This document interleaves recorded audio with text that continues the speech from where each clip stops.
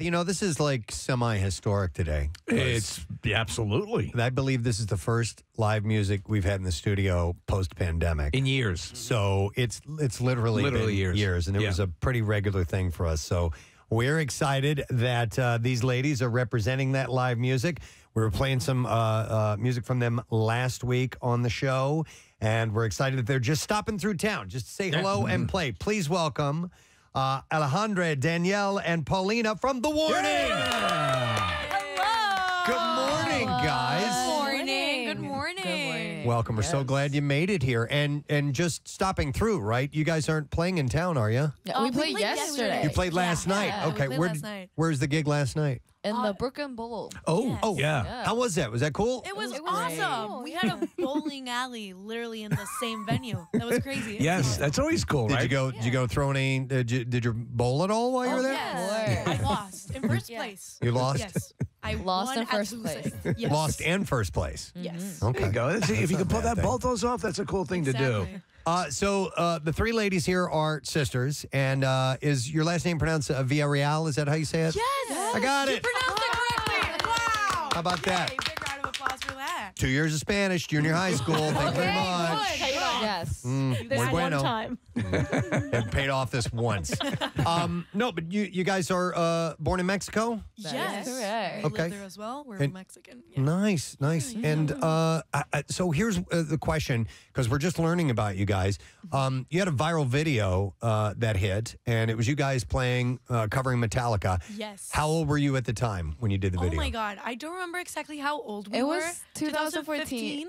14. So I was 14. So I was 12 and I was 9. Oh my That's- God. we were tiny. We were really little. Tiny Yeah, yeah. babies. But it took off. I mean, it took off like crazy, like millions and millions. I think was the last tally is someone upwards of 28 million views or something like that. Oh my Some God. I cra- didn't know that number. No, but yeah, that was basically what started our whole career as musicians. Yeah. Not only that, you end up on Metallica's own radar. They're thrilled with it, Yeah. and everyone getting kudos. But it progresses, right, Preston? And it Yeah. was a cool full circle moment because now last year we were able to participate with our own version of Enter Sandman in the Metallica Blacklist album, which is the 30th anniversary of the Black Album. my So God. it's just, we started with that song, and now we have our own version for our Metallica album. That's amazing. It's amazing. Who posted the video? Was it one of your parents? Or? Yeah. Yeah. my dad, yeah. No kidding. No, Yeah. no kidding. Wow. Yeah, we Yeah. posted videos on YouTube for like our grandparents to see them, and then suddenly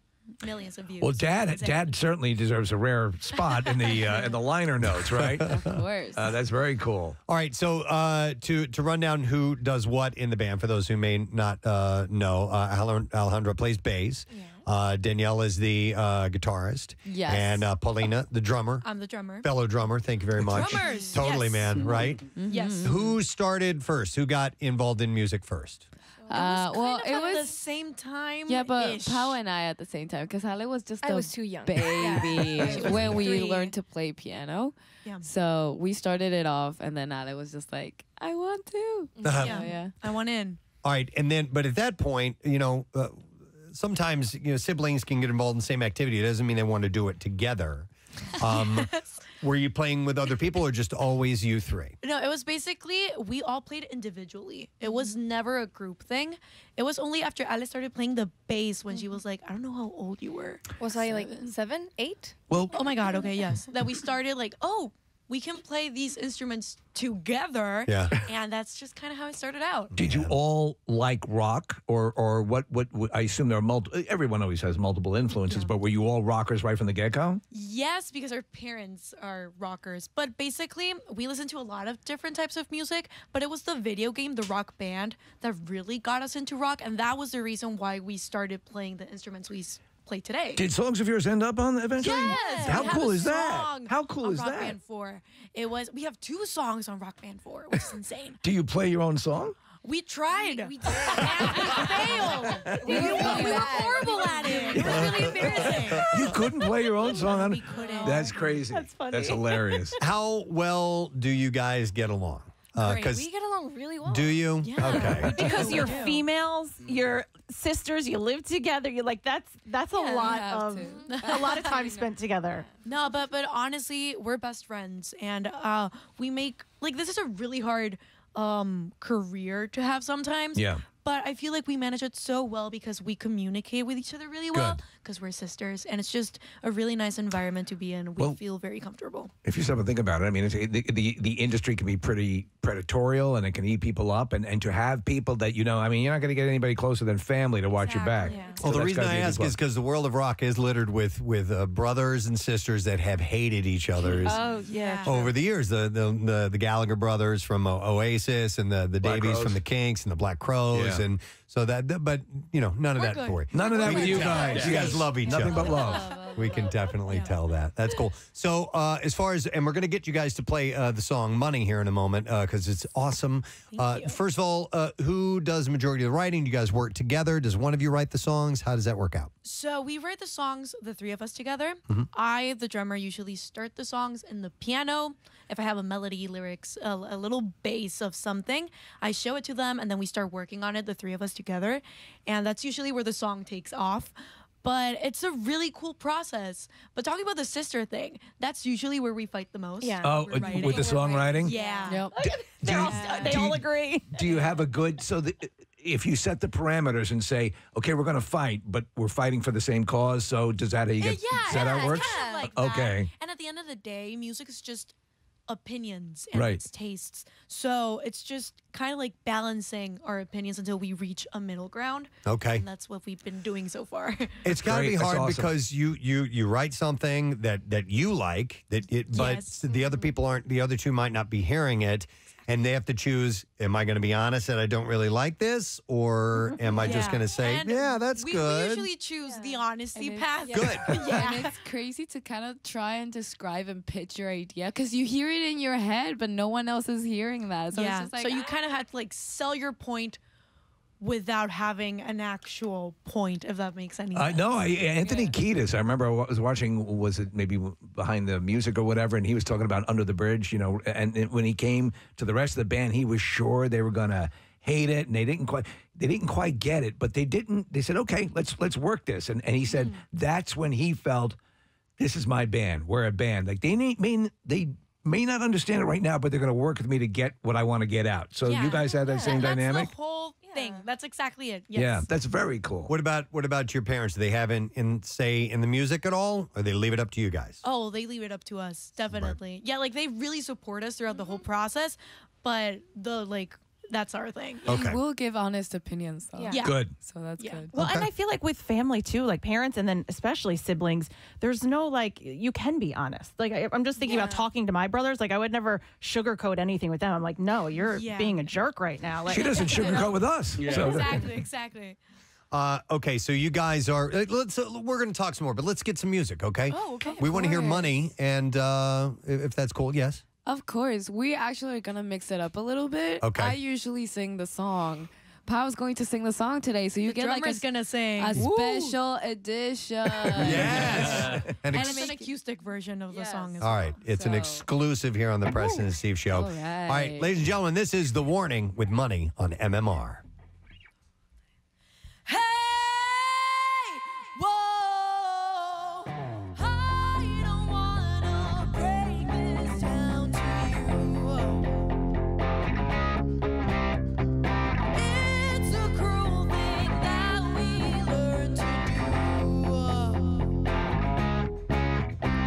'Cause we all gotta pay for something, all gotta kill for nothing. Happiness has its price.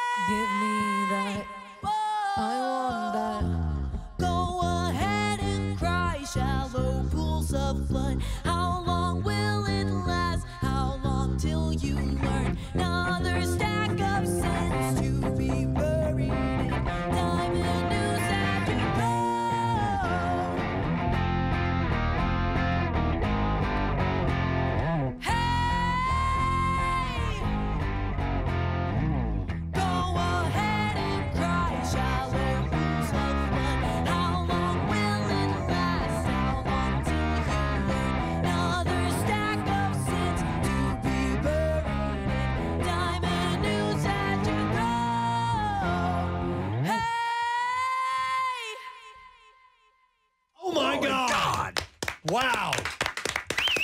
You're not the singer? You're not the lead singer? That's insane. That is the lungs on you, the power that you've got. That's By the crazy. way, you're all very Danielle. diminutive here, so the fact that that came out of you, any of you, is amazing. What were you going to say, Danielle? Her lung capacity is amazing. She sings like that while playing the drums. Wow. Every night. So, yeah. It's fun. That, I can't even do it. Here's me, brother.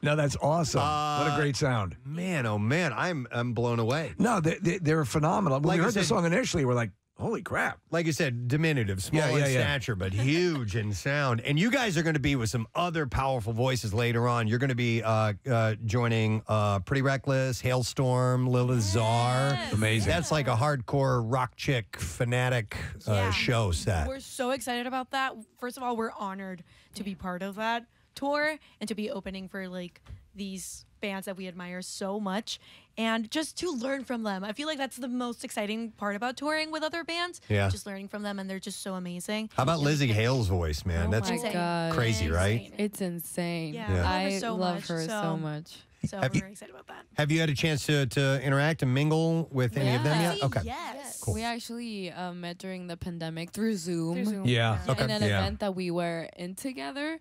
And she's the nicest person. She's so sweet. Yes. Yeah. So you mentioned learning from them. Did you guys give a couple of TED Talks yourself as far as Yes. Oh my God. about getting the industry? We did. Yeah. It was back in like 2016 16 and and 17. Were you nervous? Yes. Like we were really nervous. 14 and then like You know, were so young. playing, it's our thing. We love Yeah. to do that. But like talking- talking, Yeah. give like a With- whole with- presentation. nerve-wracking. With the yes. instruments and the band, the sound system, you got kind of a comfort zone. Yeah, you know what I mean? yeah, But exactly. just a microphone and speaking to an audience. I'm going to put you guys in the top 5% of any band we've ever had in here for conversing and everything. So you Yes. got it. Oh, thank Don't worry you. about it. You've got personality to spare. Mm-hmm. But I know what you're saying at TED Talk, and you were addressing the industry, right? And getting involved. That's Yeah. cool. We love to see this. I don't think the time has ever been better, at least as far as we can remember, to have all these rocking female bands that are really killing it. Coming into the arena. So you two, and you're on the younger end to say, hey, anybody can get through that door. It's pretty cool. Have you? What's your fan base like? Describe your fan base. Is it, Our fan base. It's Okay. crazy because it's like a mix of everything. Yeah. It's like- a very familiar fan base, I think. Yeah. Well, that's how you say familiar? Is Familial? familiar, that's the word in Spanish. No, it's not. It's like a family. Familial. familial? Familia. Yeah. Yeah. Basically, it could go like to older rocker people. Yeah. Like when they first Grew saw us up with the with- Metallica cover, like they got really into that. And when we released our own music, they were also like hooked on that. And they're just so amazing. But we also have a younger crowd. But we also have like a really younger crowd. Like cool. the older crowd Grandparents will with their bring kids, their their whole- grandkids. Yeah. And everything. It and really it's just varies amazing. also like by country. Like in Mexico, in our like home country, it's like usually like People our younger age. people Yeah. our age. But here we really do see like a really wide variety of Okay. I think it's cool because it's because this is the lifeblood. This station has a multi-decade history of rock and I mean when Stairway to Heaven came out, that was debut. It was being played as a current here, so it blows your mind. So the fact that this always makes us smile because this bodes well for the future of rock. That you guys are doing straight up real rock. Very much so. Thank you. All right, so I have a question, you guys, and this is going to sound a little creepy, but you guys are young, attractive girls. How do you handle the creeper level, like somebody like me and stuff like that? No, but I mean, listen, because we have this group is going to be playing our big festival show, the MMR Froggy, and they're young as well, They're three-piece female group. And I've seen them on social media going, guys, stop with the comments, online and so on that kind of cross the line. And I'm sure with you guys being young and your parents being involved, it's got to be a little. How do you process that? I Do you mean, just the internet is crazy. We always, Yeah, since we started on the internet, I feel like we've like it's something sad, but like you see it all the time, and you kind of like get desensitized to it. But we started out like our parents like really protected us throughout the Good. whole thing, and they still Yeah. do. Basically, it's just surrounding yourself with a team that can really help you through it. Because sometimes it could be like really weird, like it can be. Yeah. But and also, like we, the three of us, we protect each other, and like we always make sure that if something is happening, that we can help each other out. Crazy to think about, but we started 10 years ago. So we have seen. I mean, you guys are seasoned pros at this point. You know, it's funny when you think about it, though, and I forget who is. There's another TED Talk, as a matter of fact, talking about how social media is used and who's using it. There's a small percentage of people seem to get the most air on social media. When you realize that's not the vast majority of people who are some of these derelicts and perps and stuff like that. That's a side thing. And I always, our mindset is just remember the source, remember the kind of person who'd get that way and just dismiss them, because it seems like on every other level, the fans and what we read the comments and stuff, all huge, and they love you. By the way, here's a comment I think you guys will like. A text that came across. It says that song was something you might hear in the intro of a James Bond movie. Stop. Thank you. That's nice. Well, you know, Billie Eilish just got they won the Oscar for the yeah. Bond movie, which is pretty cool. Yeah. All right. Well, I know you guys are headed to Baltimore. Do you have a show tonight or tomorrow night, or do you even know where you're going? It's tomorrow night. Okay. Yes. So at You least need some rest. You got a day off, which is cool. You did us a favor today. Yeah. And well, listen, we're very, very impressed. This is excellent, and we thank you for coming by this morning. One more time before you leave, could I get a hey? One more time. That is awesome.